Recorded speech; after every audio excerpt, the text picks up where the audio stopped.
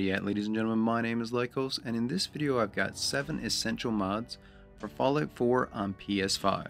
If you find the video useful, it'd be awesome if you'd hit that subscribe button, and let's get right into the first mod, which is Plenty o' Exploration. This adds 9 extra interior locations into the game and 7 extra exterior locations. Most of the interiors are located in Concord, and I'm a big fan of any mod that adds extra exploration to Fallout 4.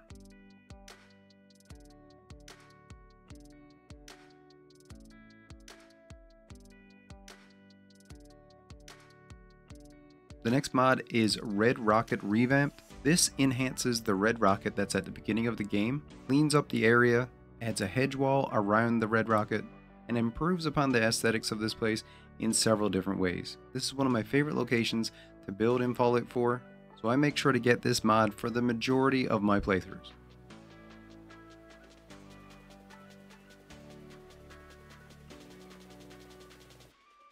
Next up, we have Water Redux. This makes the water in Fallout 4 look more realistic. Another mod that greatly enhances one of the settlements in Fallout 4 is the Sanctuary Hills Overhaul. This basically turns Sanctuary Hills into a junk fortress, and it's one of my favorite settlement mods.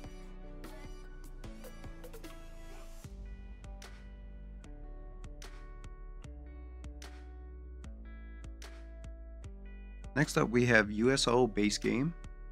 USO stands for Unlocked Settlement Objects, and this unlocks a ton of new objects that you can use for settlement building. There are several other USO mods that you can get as well that include a lot of items from the DLCs.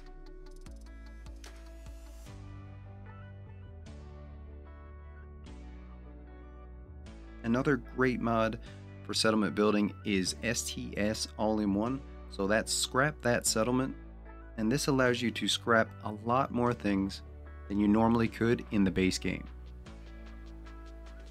One of my favorite mods to use in an immersive playthrough is Enhanced Lights and Effects. This enhances the interior lighting in Fallout 4, it makes it more atmospheric, and basically an interior isn't going to be lit up unless there is an actual light in that room.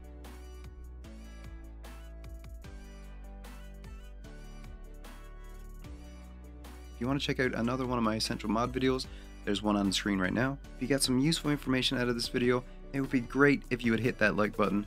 Thank you all for watching, and as always, stay where you're at, and I'll come where you're to. Later, everyone.